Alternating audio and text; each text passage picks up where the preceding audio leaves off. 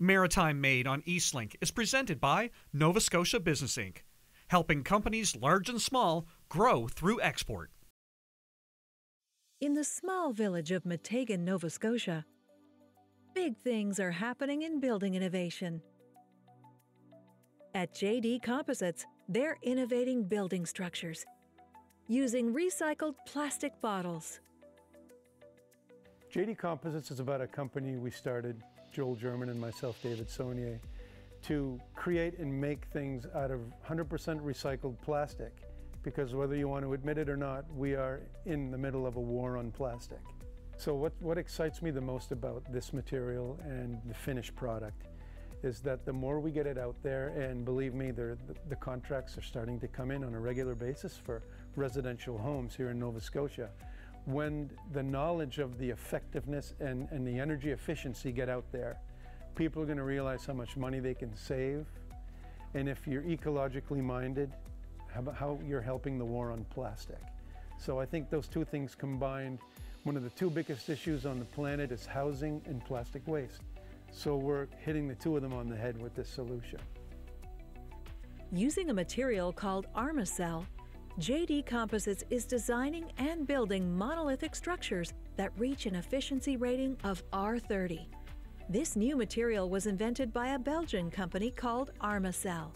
It's a closed-cell foam that's made entirely of recycled plastic bottles. It's delivered in panels of different sizes and thicknesses. Although it was invented to be used in the boat building and aerospace industries, the true innovation at JD Composites has been to figure out how to use Armacell to build homes. Their patent-pending home building process serves their goal of building near indestructible, energy-efficient homes and joining the war on plastic. The material used to build this home used over 650,000 plastic bottles. The innovative part of rural Nova Scotia isn't a new story. Nova Scotia has been well known for many years now of sparking little innovative and big innovations in every nook and cranny of the province. So we're just proud here at JD Composites to be on the map as being an innovative company using this material for the first time in a SIP panel for residential home construction, which we were the first. We built the first one in the world last year. Owner David Saunier designs the floor plans for houses in 2D. Then the structural drawings are made 3D using CAD software. The technical specifications for each wall panel are generated here and then loaded into the CNC machine where the raw material will be cut. With the CNC program set, a panel is loaded onto the vacuum bed. The tool is selected and begins cutting and edging the panel according to the program. This foam panel weighs about 50 pounds. It's light, but it's strong. Today, panels are being cut for a new home. It will take about 2 months to create all the panels and beams. Next, fiberglass is cut. The material is rolled out, measured, and cut to size. There will be lots of fiberglass cutting done because each foam panel needed for their next house project will need to be laminated with several layers of fiberglass. Layers of fiberglass are applied by hand, right here in the shop. Laminating the plastic foam panels with layers of fiberglass increases the strength of the foam exponentially. The strength of fiberglass reinforced plastic, or FRP, is stronger than some metals. In fact, FRP is just as strong as steel, but FRP is less flexible, more insulating, and more durable. A lot of my motivation to pursue this innovative product is watching the news every day and realizing how much of a mess our planet is actually in right now.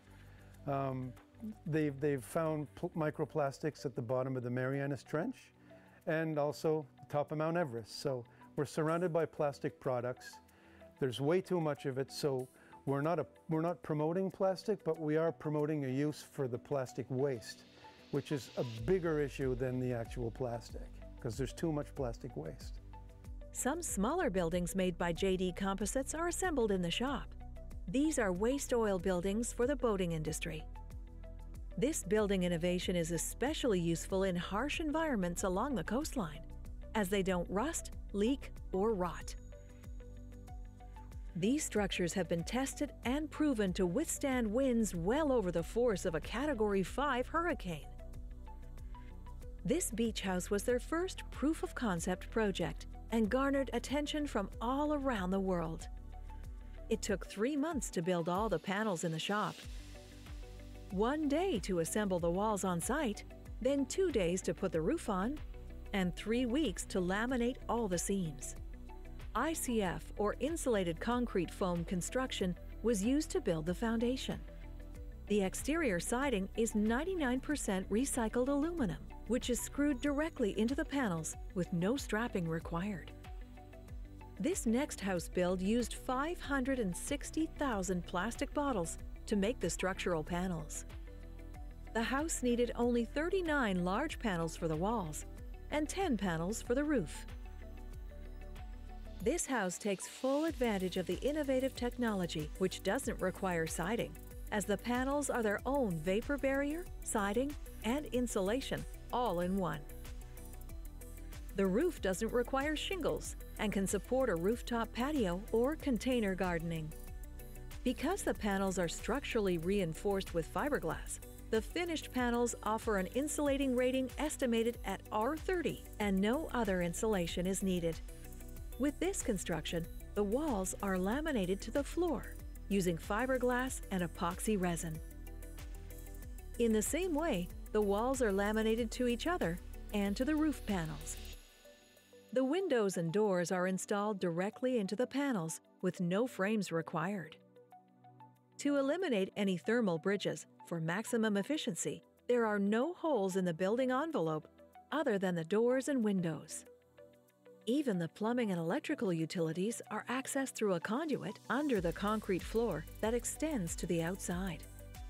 The success of this building innovation has been featured in Forbes magazine, Fast Company, and Popular Mechanics.